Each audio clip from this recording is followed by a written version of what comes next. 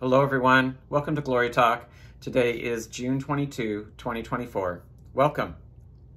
So I have something here for you from God. I just want to get this out to you.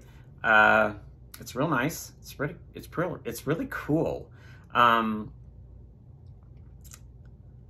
going to pray this in for you, for all of us. Yeah, let's pray this in. Lord, Lord, Lord, thank you for everything you've done. You are worthy to be praised. Bless your holy name. Praise you. We worship you. We love you. We adore you. Hallowed be thy name. Praise you, Father. Lift you up. You are the awesome God. You are the ultimate God. You are everything. Lord, I just ask that you come in and do your work. I ask that you come in and open up everyone's minds and hearts and souls to hear what you have to say, to put it into our lives and to apply it into our lives, to know who you are, to know how you're coming in, to know what you're going to do in our lives. Praise God. And Lord, I just pray that, that we become the people you want us to be, that we know our authority in you and how wonderfully made we are in you. Just like your word says. And Lord, I ask that we house you, we have less of us and more of you, and so we can bring your glory in, so we can house your glory into our lives. We can display you for your kingdom and your power and your glory. In Jesus' name. All right. Praise God. Excuse me. All right, so I am just going to wait on the Holy Spirit just a little bit. I'm going to talk a little bit and just wait for him to see what he wants to do here. There's something up. I can feel that and sense that something's going on here. This is a really nice little reminder of what he told us we are in him, and I wanted to get this out to you, babe. And if you haven't viewed before, I hear from God and I write down everything he tells me, and so it's a gift he's given me, and so it just pops in my head and I just write it down. And so I'm just getting this out to you. All right. I'll go ahead and start this. Okay, so he told me this on May 17, 2024, and I wanted to get this out to you. This says, and this is what he said, I want you to know how wonderfully you are. And let me repeat that. Let me get this right. I want you to know how wonderful you are, perfectly made. He said, you were made in my image, a glimpse into a heavenly existence with me, a view into the eternal life I am giving you.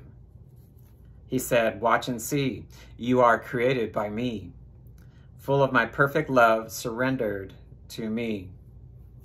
And I love this part. He said, this is you, how I view you, perfectly made for all to see, the glory to bestow upon thee. And that's beautiful.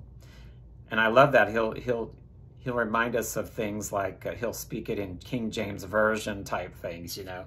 And I just love that about him. And I'll repeat that last part. That's really cool.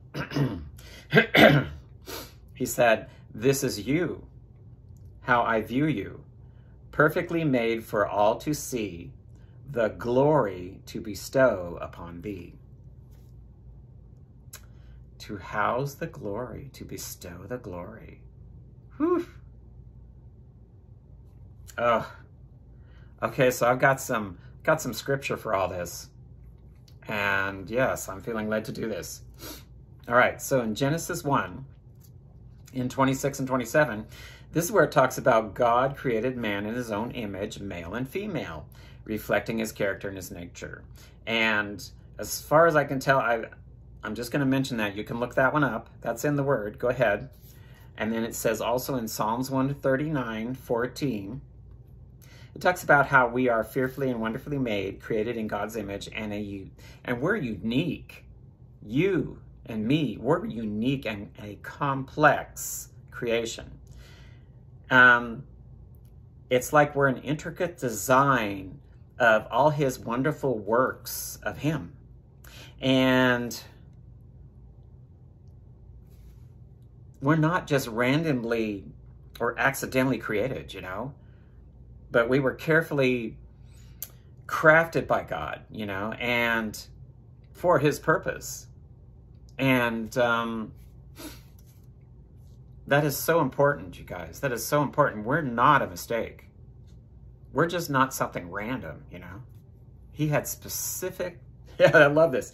This is what he was telling me. He said, we have specifically been designed and with wonderful works of him to emphasize that we're not random, we're not accidental. We are carefully crafted by God for a purpose. Look that scripture up. It's really cool how it talks about, I'll let you look that one up. All right. Okay, so that's how wonderfully we were made. I just love that because we're not an accident. And we're going to house God's glory. So when we do that, we're going to behold his character. You know, we're going to behold him, his glory. And it says in, I want to share 2 Corinthians 3:18. It's where we will behold the glory of the Lord, and we are transformed into his image, and we're becoming more like him. And I'm feeling led to read this one. I'm going to read this one. All right, so in 2 Corinthians 3:18, this is the Amplified Version. Here we go. And we all, with unveiled face, continually seeing as in a mirror the glory of the Lord, are progressively being transformed into his image from one degree of glory to even more glory, which comes from the Lord, who is the Spirit. Praise God, that's good. Whew. That's one of my favorites there, by the way, from glory to glory. Man, he's been mentioning a lot to me lately. We're going to go from glory to glory. It's going to be, okay. Yeah, I'm going to share this. God keeps telling me we're going to be going from one glory to another, from glory to glory. Just like the days of Noah when all the water was flooding the earth. It even says in his word, we're going to go from one glory to another. So we're going to house even more glory than that. We're going to have more glory on the earth, even more than the days of Noah. I mean, that's going to be amazing. Look that up. That's in the word too. Praise God. I'm going to keep going. And it says here in 2 Peter 1:3-4, and this is where we can participate in the divine nature of God. It talks about, you know, escaping the corruption of the world, and we're going to behold his glory and his goodness. And so I love that one too. Go ahead and look that one up. And then this also talks about in Romans 8:29-30. Oh yes, we're being, so God's ultimate design, and this is about Jesus, God's ultimate design is to conform us to the image of his Son, Jesus Christ, and which is a reflection of God's glory. Amen. Praise God, that's a good one. Ooh, I don't know, Lord, should we read that one? Let's go ahead and do this next one. I like this next one too, because it says in Hebrews 1:3, this is where Jesus Christ is the radiance of God's glory, and how he sustains all things by his word, his powerful word. And because we're going to start displaying him, which we already are. We're displaying him when we ask him into our lives, when we believe in him, when we follow him. And so it also talks about the Shekinah glory, the presence of God. I just thought that was really cool. Yeah, Shekinah. And so I'm going to go back. I feel like I need to go back to, yeah, let's go back to Romans. I'm going to go back to Romans 8. I'm going to share that with you. It's really important that we really get into the word, you know, and really get the word into us so we don't fall for all the junk out there in the world. And so in Romans 8, and this is 29:30. This is the Amplified Version. Oh, this is good. It says, for those whom he foreknew, he loved and chose beforehand. He also predestined to be conformed to the image of his Son. Look how it says this. Foreknew. Predestined. There you go. Look at that. Man, let's read that again. For those whom he foreknew and loved and chose beforehand, he also predestined to be conformed to the image of his Son, and ultimately share in his complete sanctification, so that he would be the firstborn, the most beloved and honored among many believers. And then in 30, it says, and those whom he predestined, he also called, and those whom he called, he also justified, declared free of the guilt of sin. And those whom he justified, he also glorified, raising them to a heavenly dignity.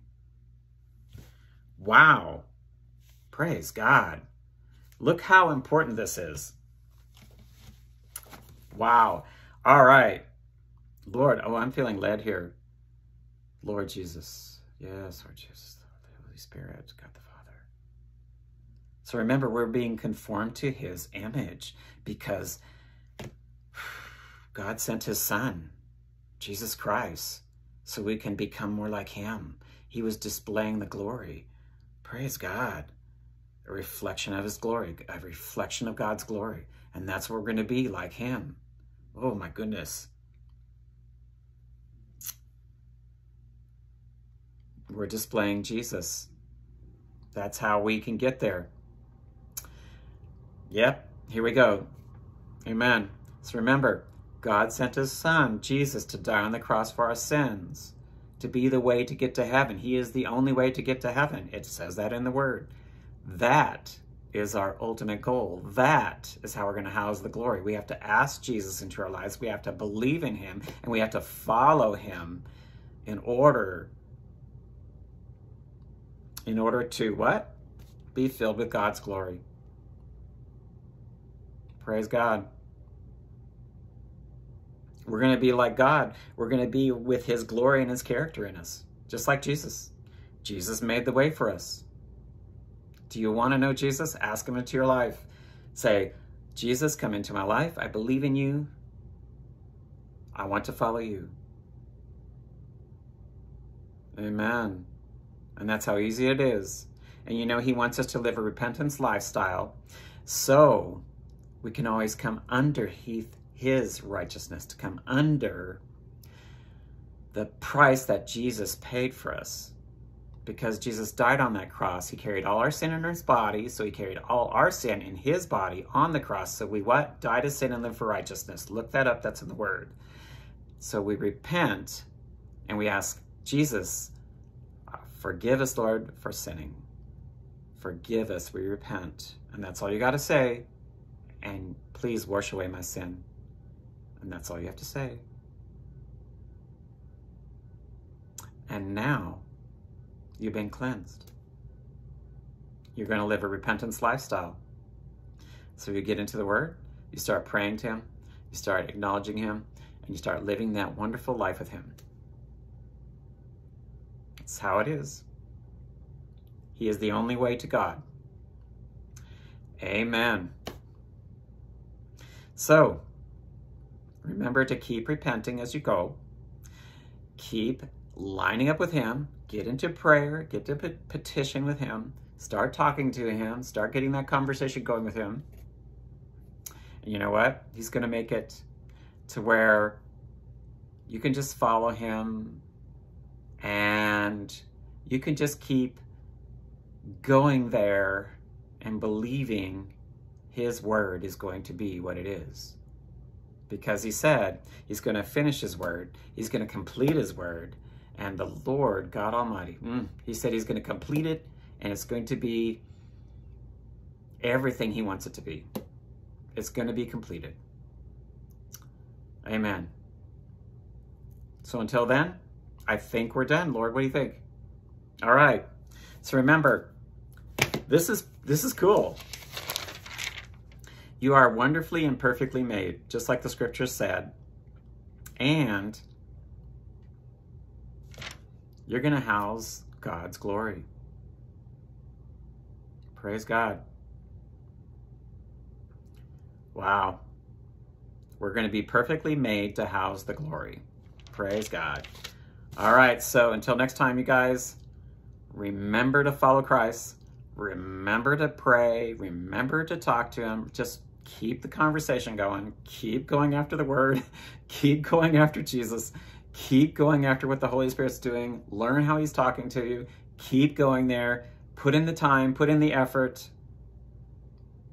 And you will get to know him. All right. Until next time, you guys, have a good day. Oh, and I want to leave a little blessing to you. I love this. There was a blessing, and I love this in 2 Peter 1, verse 2. It talks about this. You know, it just says it just the way it is. And I'm going to go ahead and just read this to you and then release a blessing to you like that. So it says, grace and peace, that special sense of spiritual well-being. Okay, Lord. Thank you, Father. He's showing up. Thank you, Lord. Grace and peace, that special sense of spiritual well-being, be multiplied to you in the true, intimate knowledge of God and of Jesus, our Lord. So I'm going to release this blessing to you. And remember, you can do this to anyone, everyone. And you can speak it over everyone's life. You can speak God's word over every situation and every body. It's just the way it is. So this is what you do. You say, may the grace, and I'll release this blessing to you, may the grace and peace, that special sense of spiritual well-being, be multiplied to you in the true intimate knowledge of God and of Jesus our Lord. Whew, I felt that go out. Praise God. So I'm going to say it again and receive that. Say, I receive that blessing. May the grace and peace, that special sense of spiritual well-being, be multiplied to you in the true intimate knowledge of God and of Jesus our Lord. I release that to you and say, I receive it in Jesus' name, and you will get it and believe it for God's kingdom and his power and his glory. In Jesus' name, amen. All right, so I love you guys. I'll see you next time. Goodbye.